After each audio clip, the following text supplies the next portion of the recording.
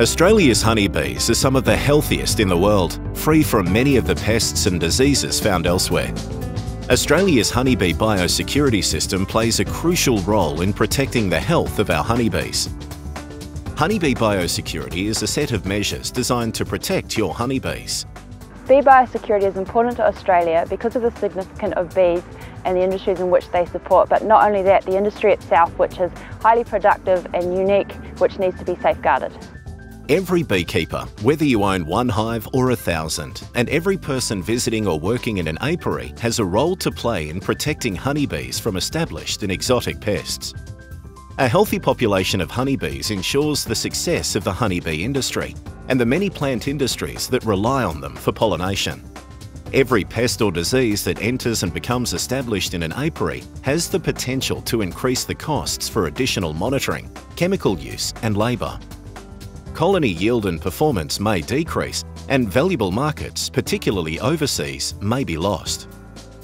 There are 6 easy ways to protect your honeybees. You should be aware of the key pests and diseases present in Australia, such as small hive beetle, American foul brood, or nosema. These can affect the strength and productivity of colonies and require constant management. When inspecting your hives, always be on the lookout for these established pests and other pests that might be new to the country. There's more information about pests and what to look for in your biosecurity manual.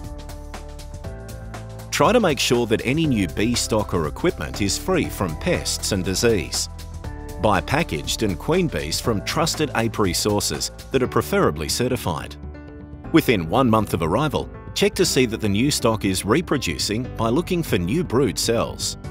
Keep details of all apiary inputs, such as the supplier's name and the delivery date, so you can track where pests may have come from. Well, one of the rules of the apiary here is that we don't bring any gear in. We only use hive tools, smokers, gloves that is actually located on site. And we make sure that every time we go out of the apiary, that if the hive tool's got propolis and wax and honey on it, that all gets a hot scrub and wash, so that if there's anything in one hive that's a bit suspicious, you don't move that gear to the next hive. Many pests and diseases can be transferred into clean apiaries via honey, beekeeping equipment and boxes, and utensils such as hand tools. Using good hygiene will prevent the entry and the spread of pests within and between apiaries. Workers, visitors, vehicles and equipment can all spread pests, so make sure they are clean before entering and leaving the apiary. Well, we use software to track all of our colonies, and we have a strict barrier system between each hive, so all the material from one hive only goes back into that hive, and if it gets confused, it gets irradiated. So that's how we make sure we don't spread diseases around between our colonies. And any dead outs we have, we also irradiate. Obviously spilled honey and so forth is a risk, so we try and minimise any of that sort of thing and clean up any spills and try and maintain security between sites. Some of our sites are particularly sensitive and we have to actually clean our equipment going into the site to make sure we're not bringing things in. Learning how to inspect hives can help you control pests in your colonies. Monitor hives and the health of the honeybee brood frequently. Brood combs should be inspected regularly throughout spring, summer and autumn. Being familiar with normal honeybee behaviour and productivity of your hives will help you to spot anything new or unusual. Keep notes and photographs of what you see and report anything unusual. We do lots of checks on our hives. Some of our hives are quite close to things like the airport, so we do sugar shaking and we do uncapping of drone brood, looking for things like Varroa. Hopefully we'll never find it. But also AFB is a big problem. Even in urban areas like ours, AFB is a big problem. So we do, every quarter, we do full AFB checks of the brood, going through and making sure our colonies are healthy. And of course, if we do find disease, then dealing with that. Respect and be aware of laws and regulations that are there to protect the health of honeybees and related industries. The Code of Practice has been endorsed by the industry to help both professional and hobby beekeepers to meet their obligations in bee biosecurity.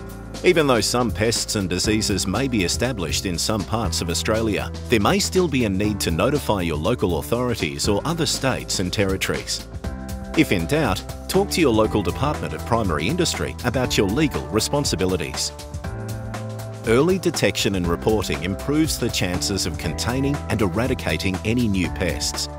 If you see anything unusual on your bees, call the Exotic Plant Pest Hotline on 1800 084 881. The Bee Biosecurity Code of Practice outlines what you need to do to keep your bees healthy and help protect the Australia honeybee industry as a whole. For more information about bee biosecurity, the Code of Practice, pollination of crops by honeybees, pests, news and videos, go to the BeeAware website at beeaware.org.au.